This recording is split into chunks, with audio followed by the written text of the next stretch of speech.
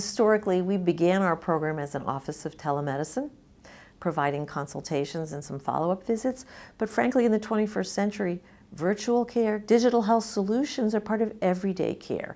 And so we believe that scaling enterprise-wide addresses those opportunities in virtual care.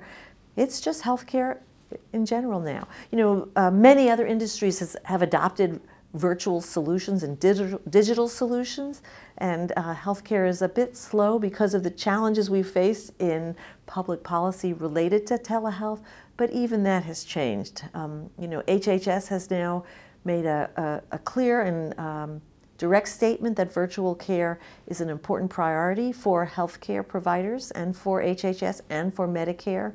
Our Medicaid agencies are doing the same. It's time to take away the barriers and introduce virtual care solutions as everyday care in the 21st century.